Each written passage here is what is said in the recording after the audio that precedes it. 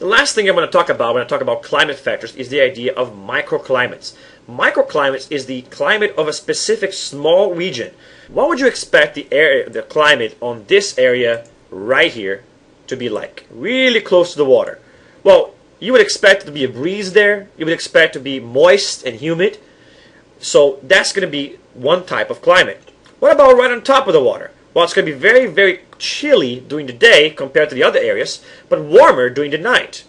What about right here on top of all these trees or over here? Well, there's going to be a lot of transpiration, so it's going to be humid as well.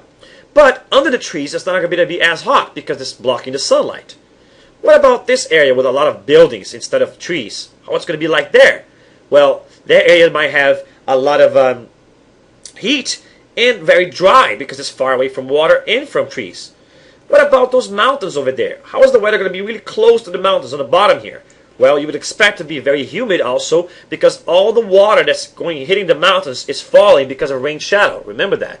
But as you go up the mountain, it's going to get colder and colder and drier and drier. And on the other side of the mountains, it's probably going to be really dry.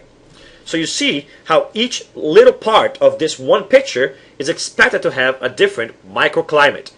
So people say that in New York City, right on top of the Central Park, it's slightly more humid than it is in other parts of the city.